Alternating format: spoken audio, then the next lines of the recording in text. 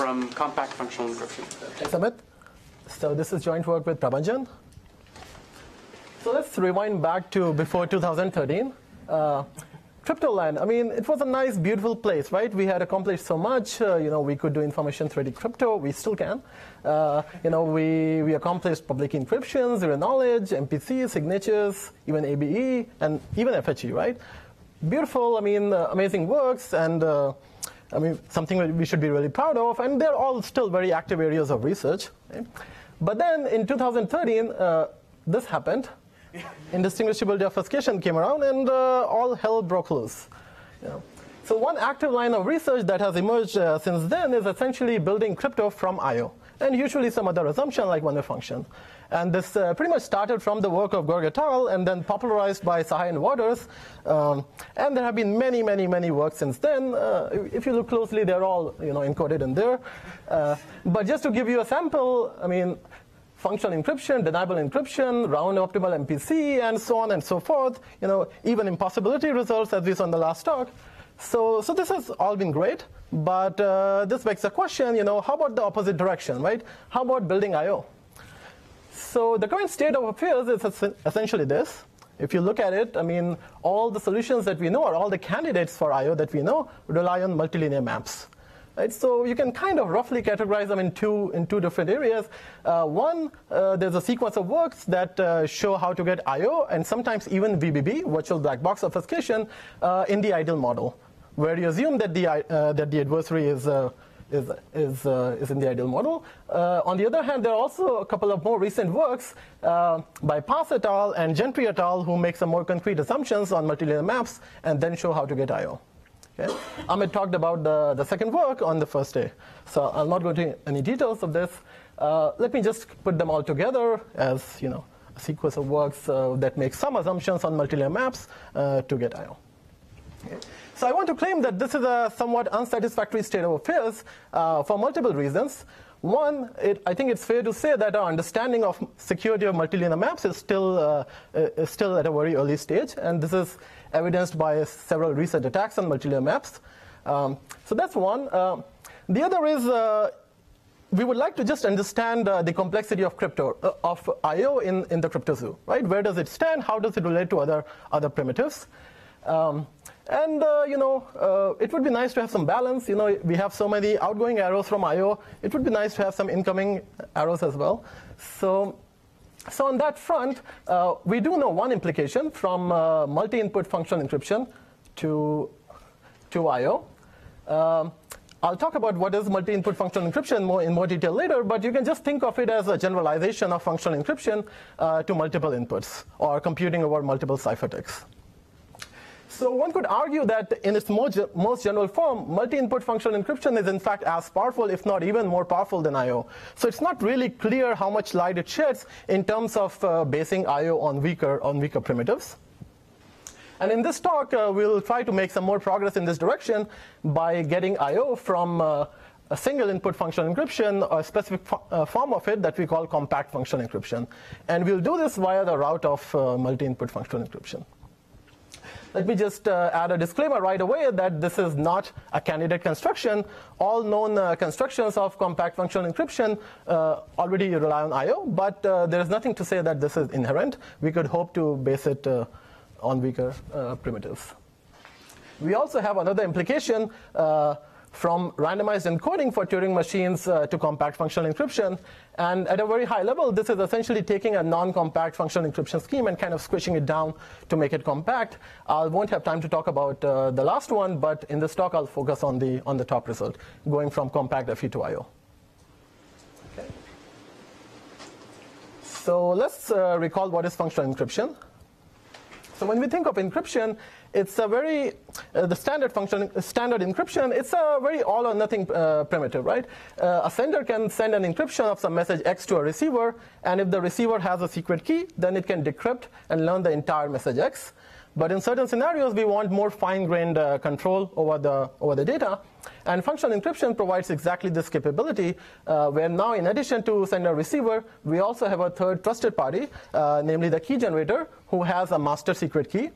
And the receiver can request keys for functions from this key generator, and he will return him a key which is tied to the function f. And now using this decryption key, the receiver can directly learn the output of f on x without learning x. And the security definition is exactly this, that an adversarial receiver should not be able to learn anything beyond f of x, given the secret key for f. So compact functional encryption has the additional requirement now that the complexity of the encryption algorithm should not depend upon the function complexity, or the complexity of the function supported by the FE scheme. To make it more precise, we want that the runtime of the encryption algorithm on some input x should only be a polynomial in the security parameter and the size of x. Okay? This is actually a bit too strong. It would be okay if we have some sublinear dependence on the size of f. I'll mention it later again, but it's just simple to think of complete independence on the size of f. Okay? So main result is I/O for p/poly from sub-exponentially secure public key compact FE. And just to make it more concrete, the security model that we need for the underlying FE scheme is just selective security, and we only want it to support one key query. So this is really the minimal security model that you would want for FE. And I didn't mention, but indistinguishably secure FE. Yeah. If you had adaptive that was only polysecure, is that also enough? Like, can I trade the sub-exponential? No. And let me also mention there's an exciting concurrent work by Nir and Vinod who actually get the exact same result. Superficially, it might look slightly different, but the actual details are pretty much identical. And they also observe that actual sublinear dependence on the size of f is sufficient. You don't need full compactness. And the same observation is true for our result as well.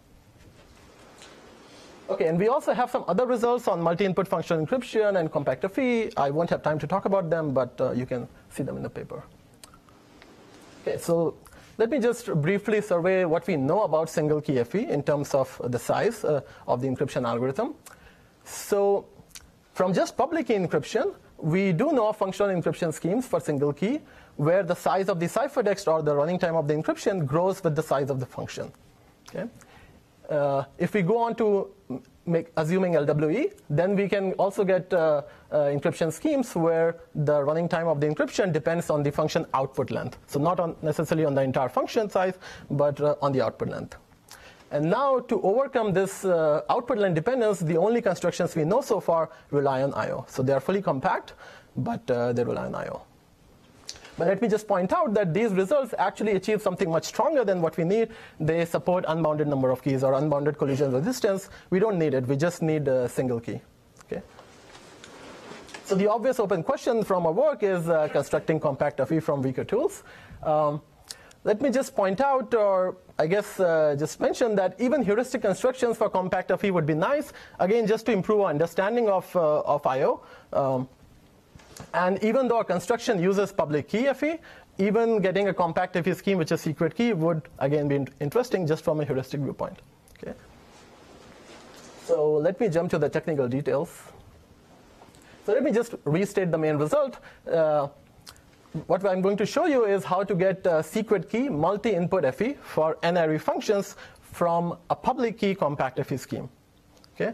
And why this is sufficient? Because we have this theorem where by Goldwas et al. Who show how to get I/O for n-bit input functions from secret key MIFE for n-array functions. Okay? So let me actually just first briefly recall this theorem. Why is it true? And then I'll go to the construction of MIFE. So MIFE is really just a generalization of FE to multiple inputs. Now we have multiple senders who can encrypt their respective inputs and send it to a receiver.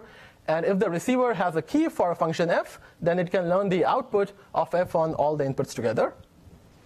Okay? And the security requirement again would be that given this key, he should only learn the output of f on these inputs and nothing else. Right? Let me also just introduce some notation. So for each input and for each ciphertext, we'll just associate a position. So for example, x1 will be the first position input, and similarly, the ciphertext x1 will be the first position ciphertext, and so on. And I'm also going to use the shorthand MIFE sub I to denote MIFE for I-array functions. Okay. So let's see how to get I/O from MIFE for n-array functions. So if I want to obfuscate a function f, then it will consist of two main parts. The first one will be a function key corresponding to a universal circuit which has an encryption of f hardwired inside it. Okay? This encryption is with respect to a standard symmetric key encryption. Additionally, I'll also have 2n ciphertexts. Okay? So 2 for each position, 2 for each input positions, and the top ones denote encryptions of zeros, and the bottom ones denote encryptions of 1. And in the first one, I'll also put the secret key to help the evaluator decrypt the encryption of f. Okay? And it's kind of intuitive to see that if I want to now evaluate this obfuscation of f, let's say on input all 0 strings, then I'll just pick all the appropriate input encodings, right, and then just jointly decrypt them to get f of all 0 strings. Right? And just to give you some perspective, those who are familiar with reusable garbled circuits, the reason reusable garbled circuits don't give obfuscation is because first, the input encoding is private, and second, it's not decomposable. So therefore, if an evaluator needs to evaluate the reusable garbled circuit on an input x, he needs to go back to the garbler and get the encoding of x. Here, because we have decomposability, that I can encode each bit separately, I can give the entire input space encoded in a compact form with just using 2n ciphertexts. And now the evaluator can just choose the appropriate encodings for his input and evaluate on his own. Why does it work to just stick the secret key in the first bit? You can put it anywhere. I mean, any of the positions. It's okay. Where does it? So the f has. So the So the key is put somehow for the decryption function. No, but the decryption function composed with f. Yes. So what will happen is that when you put all these, try to decrypt them with this function key, it will first use sk to decrypt f, and then apply f on all the zeros. So yeah. So the decryption of the symmetric key encryption is also inbuilt in U. Okay. So now let me show you how to get MIFE for n-ary functions from compactFE. So the main idea is really quite simple. It's really true. So let me try to demonstrate it to you. So what I'm going to show you is an iterated construction of n-ary MIFE from compactFE. Okay. So what we do is this. We take a secret key functional encryption scheme for singularity. I'll just denote it by MIFE1. And also a public key compactFE scheme. And then we somehow tie it together so that it gives us MIFE for 2-ary functions. Okay? And then we just repeat the process. We take this 2-ary's MIFE scheme, secret key. We combine it with a new instance of a public key compactFE scheme. We again tie it together. We get MIFE for 3-ary functions. And so on until we get MIFE for n-ary functions. Okay? So actual procedure is very symmetrical, so let me just focus on the first step, right? How to get MIFE for 2-ary functions, and then you can just repeat the same process. So let me introduce some notation. The triangles are going to denote function keys. Rectangles are going to denote ciphertexts. The color red will denote secret key functional encryption, and green will denote public key functional encryption. Okay? I'll have this notation on the next slide as well, in case you don't pay attention. So I'm going to ignore the key generation process. It will be implicit in the rest of the algorithms. Okay. So let me just start by encryption. So since we are encrypting for 2 positions, I'm actually going to use 2 different encryption procedures for each position. Okay. It will be an asymmetric encryption scheme. So for the first position, if I want to encrypt x, I'll just use the underlying secret key functional encryption scheme to encrypt x. Okay. Very simple. To encrypt to the second position, if I want to encrypt some message y for the second position, I'm going to actually generate a function key for the underlying secret key FE scheme. And this function key is for a function g, which is essentially a re-encryption algorithm. This function g has a PRF key k hardwired inside it, along with the message y. Okay? And on an input x, it produces first some fresh randomness by applying the PRF on the input x, and then produces an encryption of x concatenated with y. And this encryption is with respect to the public key functional encryption scheme. Okay? Key generation is also simple. To get a key for function f, I simply compute a key for f with respect to the underlying public key Fe scheme. Okay. And now decryption should be fairly obvious, right? To decrypt, I first take the first two ciphertexts, where one of them is a key and one of them is a ciphertext, right? I run the decryption algorithm of the underlying secret key Fe scheme. So this will give me encryption of x and y. And now I take this function key, the green one, and I run the decryption algorithm of the public key Fe scheme.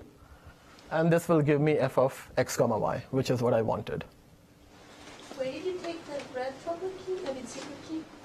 So, sorry, this one here? Yeah, so for the first step, you put x and that key together to get Yeah. x and y encrypted. Where did you get the key to do that? So this is an encryption algorithm. Oh, so the public key for the public key Fe scheme is hardwired inside here in G. Sorry, I skipped that. So the public key for the public key Fe scheme is hardwired inside G. So that's why it can encrypt. The key to apply. Exactly. Yes. So why is it necessary that you have to use the public key scheme for the second one? So the reason I use this public key is because I want to, if I were using a secret key, then I would need to put the master secret key inside G. Okay? And it creates complications. You could try that, but it's not clear how to make the security proof work. So it's just easier. If it's public key, I don't care, right? It's public. The secret key is going to be function hiding. So yeah, you're jumping ahead, but even then, hopefully I'll have time to mention it briefly at the end why it's problematic. So do you need randomized functional encryption? No, I'm generating randomness by just using PRF key K, so it's okay. Yeah. Okay, so since all the magic is going on in the second step, let's just look at it closely, right? Why is the second ciphertext secure, right? I mean, I clearly must ensure that K and Y is hidden, right? The PRF key K and the message Y remains hidden. But functional encryption, as is, does not really guarantee that the function key has any hiding properties, right? So why is it the case that K and Y is hidden? And I clearly must ensure that they are. And it is indeed an issue, and to solve this, we are, as you would expect, going to rely on the notion of function privacy for functional encryption. And very briefly, the notion says the following. If you have two function keys for functions G0 and G1, then if they have the same functionality on a pair of challenge messages, X0 and X1, then these function keys are indistinguishable to a polynomial time adversary. Okay? Now, if you look at this for a moment, it will sound very similar to I/O. And indeed, in the public key setting, this notion in fact, does give you I/O, right? And the point is that in the public key setting, the encryptor can encrypt on his own, right? He has a public key, he can encrypt messages on his own. So you would really require G0 and G1 to be functionally equivalent, and therefore it will actually give you I/O. But we don't need this property in the public key setting. We actually only need it in the secret key setting. Okay, and indeed, in the secret key setting, Brokerski Sekev showed recently that. How to transform any non-function private Fe scheme in the secret key setting to any function private one. Okay, and we are going to use this. So this is an unconditional transformation? Yes.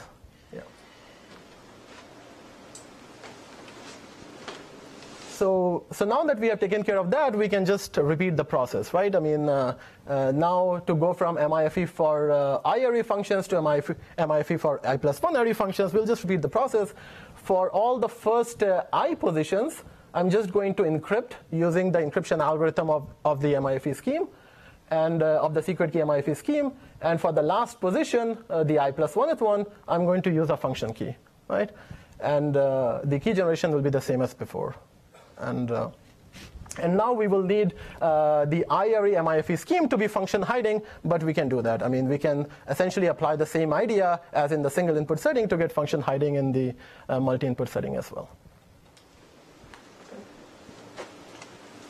Good. So let's first try to understand the complexity of this construction, right?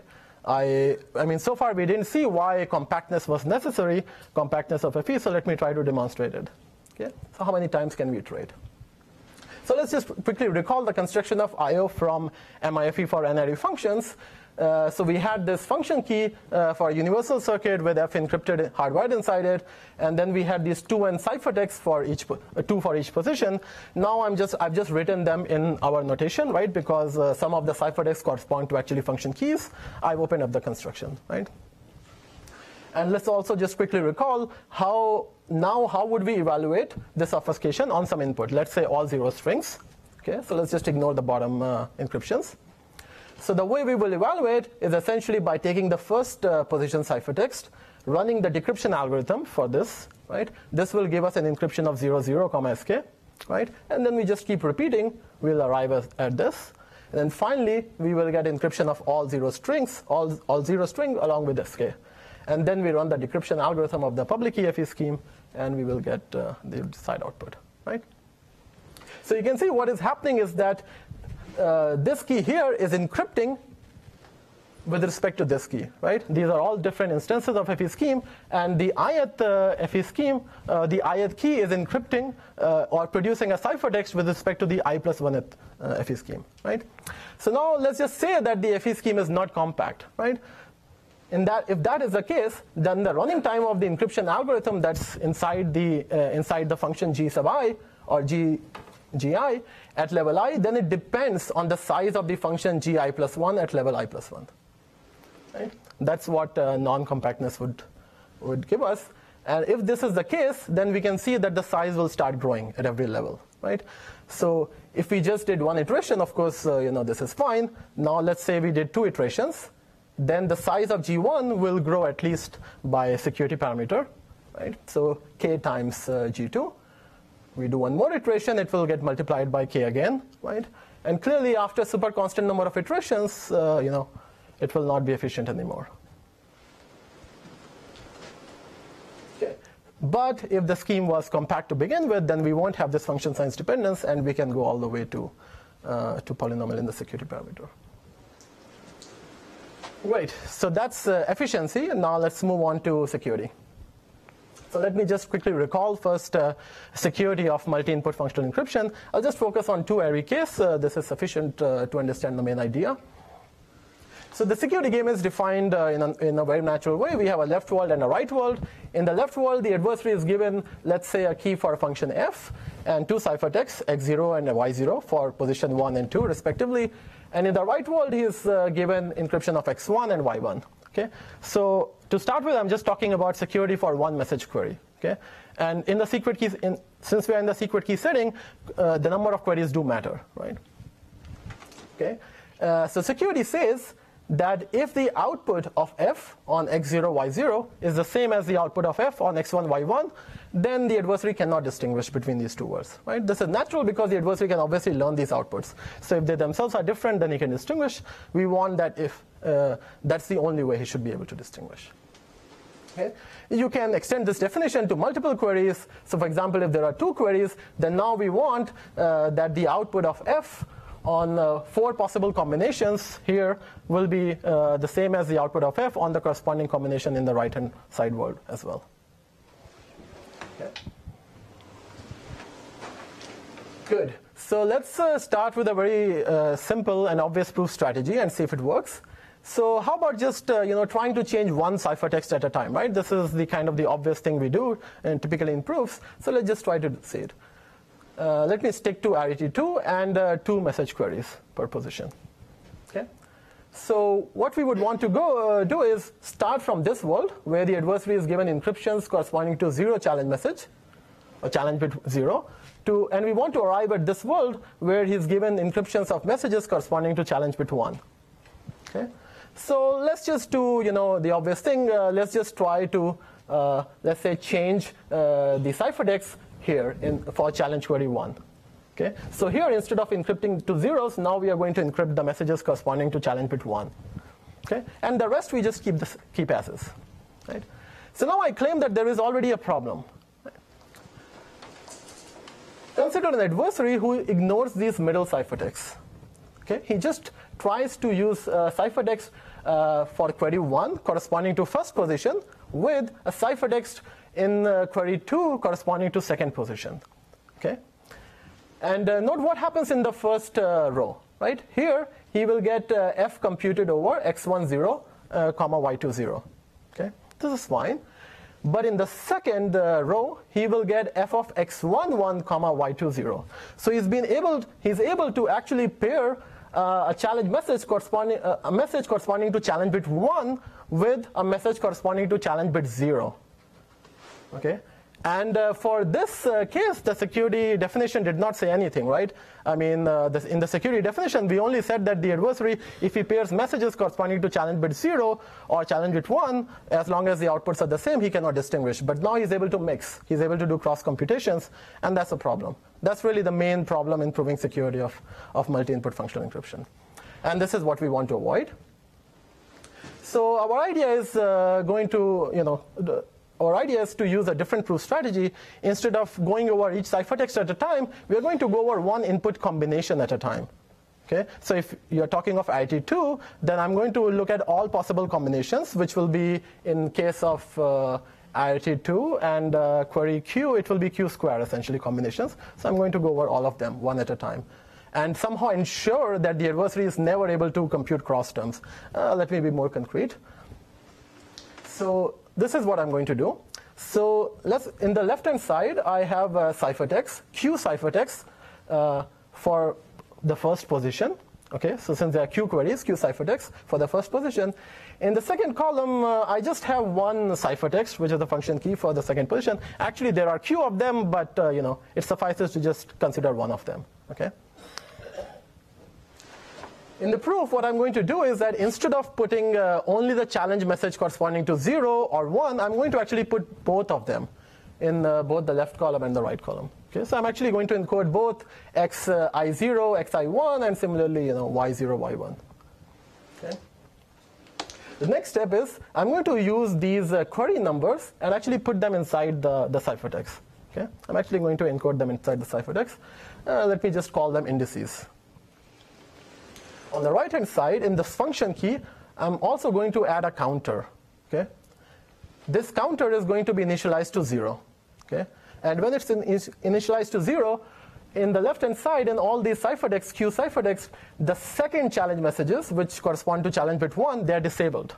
Okay? The cross is saying that they're disabled. Okay? G completely ignores them, essentially. Now I'm going to use the following rule. Very simple rule, that if this function G gets any input from there, any of the Q inputs from there, if the index in the input is greater than counter, then use y0. Otherwise, use y1. Okay? And now note that in this first hybrid, the counter is 0, and all the indices are greater than this counter 0. So it is always going to use y0. So this is fine, right? This is what we want it to be. And but now we can iterate, right? Now we can increment the counter to 1. And in the first ciphertext, I will disable the challenge message 0 instead of challenge message 1. Now when I try to decrypt, if I use the first ciphertext, then the counter 1 is actually equal to the index 1, and therefore I'm going to use y1. So I'm pairing x11 with y1, which is kosher, right? But for the remaining ciphertext, since their indices are greater than counter, I'm going to use y0. And this is again good because I'm using the 0 challenge messages there. So I'm again pairing 0 with 0. Okay? And now I can just repeat this process, right? I can keep repeating this until I arrive at counter Q. And now everywhere I'm using y1 and pairing them with the challenge messages 1. Okay? So this is essentially it. To do this index increment, we have to rely on function privacy of FE, but this is really the gist of the proof. Yeah. I mean, the compactness was essentially in just analyzing the size, right? But yeah. And how many hybrids? Well, if you are doing NRE MIFE, then you will have Q to the n hybrids. And since for I/O we only need 2 challenge queries, actually we will have 2 to the n hybrids, right? And this is why we need the underlying FE to be sub-exponentially secure. So that is really it. That's essentially the proof. So I don't have a conclusion slide, but let me just say that what have we accomplished? All we have done is shown how to get I/O from compact FE, and really the obvious question is to now how to get compact FE from some weaker tools. Again, let me just stress that even getting heuristic constructions would be interesting just to improve our understanding of I/O. So the search for I/O is from standard assumptions is still on. Thanks.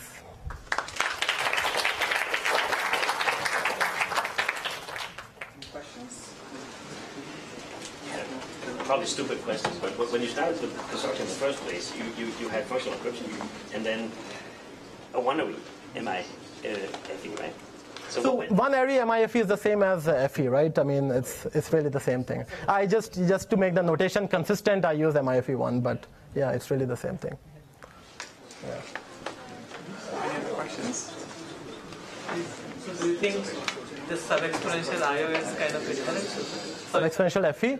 I mean, given our current understanding, this is really the same issue that comes up in work of Amit and friends. The point is that currently the only way we know how to do proofs is to go over one input at a time. In this case, it was one input combination at a time, and there is some argument to suggest that it might be evident. This might be inherent, but there's no formal proof for it, right? You can try to come up with a fake meta reduction to show that sub-exponential hardness is necessary, but it's not a formal proof.